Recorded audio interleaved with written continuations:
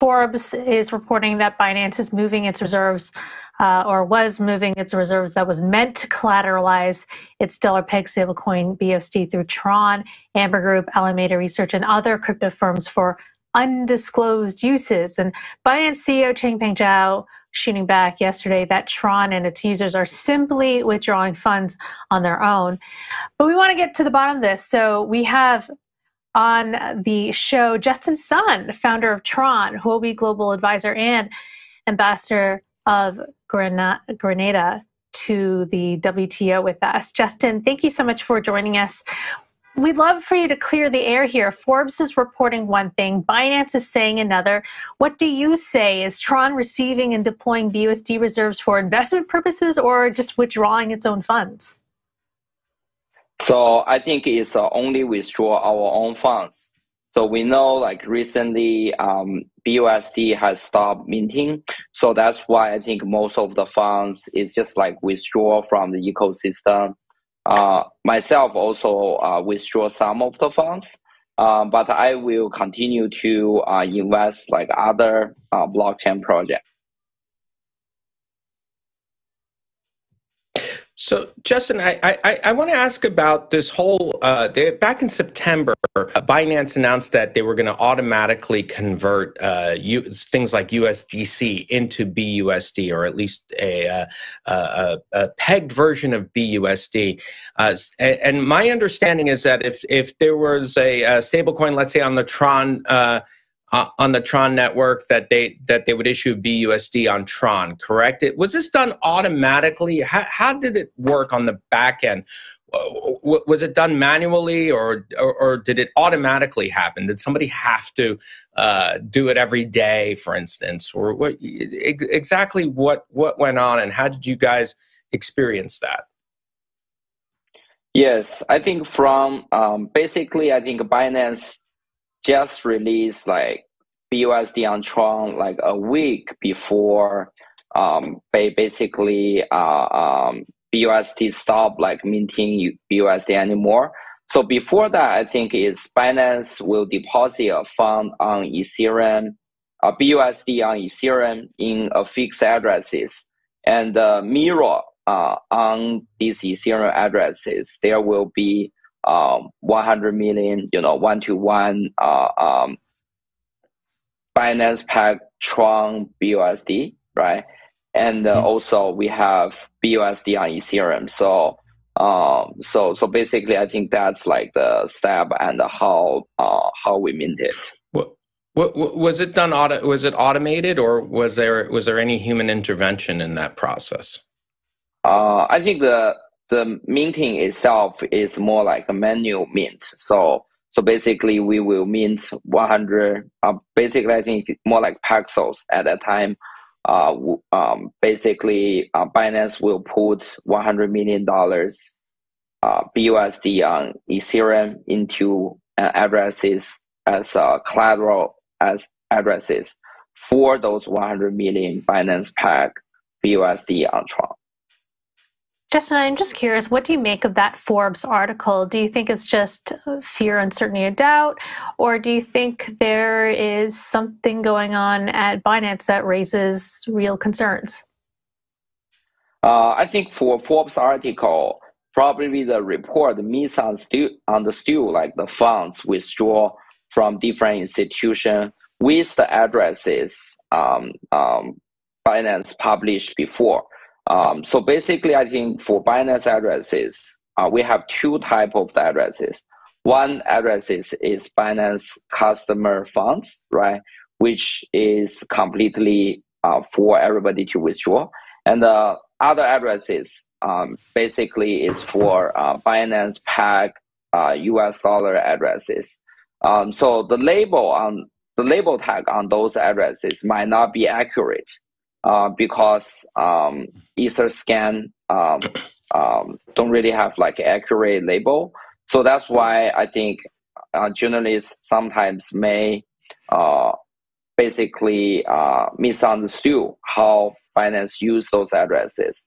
But as a customer, when I use those funds, so I basically withdraw and deposit my funds those parts has nothing to do with the peg Binance US dollars, either BUSD or USDT, USDC at all. Was Binance lending any of the collateral that it received from customers, such as USDC? Was it lending it to that list of customers? Any of those customers, such as Cumberland, et cetera? Do we know, or do you know if they were actually lending that collateral while they held it? I don't know that, and we currently don't have lending and borrowing business with Binance.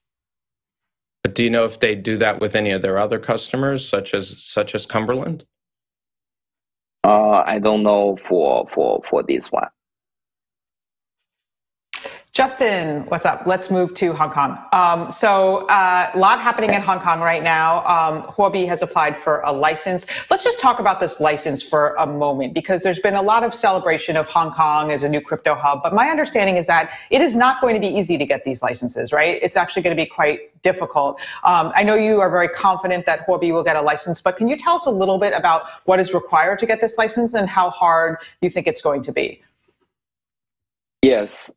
First of all, I think for the license in Huobi have two different layers. So we have number 1, number 9 license, which is the first step if you want to get VASP license in Hong Kong, and we have number 7.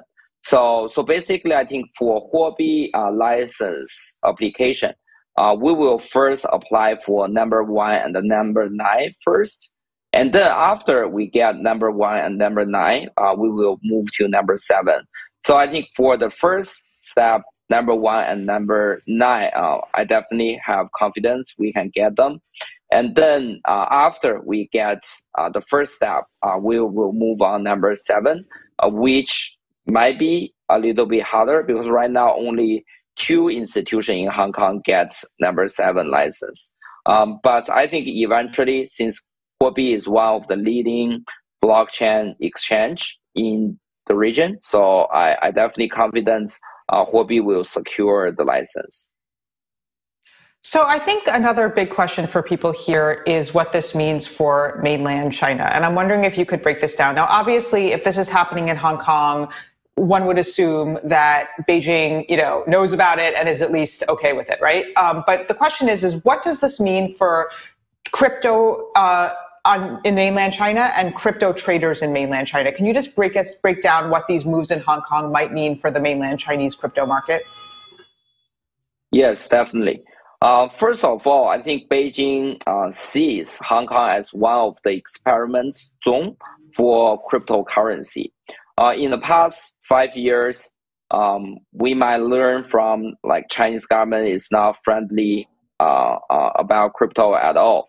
But actually, I think these past 2 years, actually the management team in Hong Kong and also even the executives in Beijing probably changed their attitude. So that's why they want to see Hong Kong do it first, and then to see the result. If it has positive feedback, they might change the policy in mainland China as well. So that's why I think right now Hong Kong government is taking a very transparent and flexible way to discuss crypto regulation with market participants. Huobi is also one of the advisor, and we also talked to FSC recently about crypto stablecoin policy, and we learned a lot from government and how they want to regulate stablecoin. Definitely, I believe in the next 3 months, basically before June 1st, we will have more regulation and news comes out. And actually, I'm quite optimistic about the cryptocurrency development in either Hong Kong and China. And I believe Asia capital will be the driving force for the next bull run for crypto market. Yeah, Justin, I've been saying pretty much the same thing, so I agree with you on that. I just want to, so you talked a little bit about China policy. I just want to talk a little bit about what this means for Chinese crypto traders right now, mainland Chinese crypto traders. So there's definitely some speculation about how these moves in Hong Kong will affect mainland traders. For example, they could open Hong Kong bank accounts, or maybe we'll see more developers moving to Hong Kong or closer to Hong Kong, or maybe we'll see more Chinese projects moving from Singapore to Hong Kong. I'm just wondering if you could talk a little bit about how it's going to affect sort of like people right now, not on the policy level, just on the like immediate level. Yes, for sure. I think for most of the Chinese people, mainland Chinese people, it's definitely a very good news, because in the last 3 years, because we have this kind of the COVID lockdown restriction, so anyone in mainland China cannot go to Hong Kong. But these days, since we have opened up the border, so I'm currently actually in Hong Kong. We've seen numerous people come to Hong Kong every day from China. So actually, today, Hong Kong has become like one of the most important Web3 hub for the whole Asia. And most of the people in mainland China today come to Hong Kong for Web3 summit, for Web3 development, and for Web3 discussion. Actually, yesterday I been to like a cafeteria, also rebrand them as a Web3 cafe. So that's why I think the enthusiasm and everything in Hong Kong is very bullish. And one of the most important driving force is from mainland China. I see different people and all my friends from mainland China come to Hong Kong every day. And I think this probably going to become like one of most important pattern in the next year. Yeah, certainly a different energy than what we're seeing in the United States with regulators cracking down on the crypto industry. I just want to also move to another topic. So earlier this week, staking platform Lido Protocol registered its largest daily stake inflow with over 150,000 staked ETH, and a blockchain analytics company, Arkham Intelligence, was claiming that the transactions were mostly from you. First of all, is that true?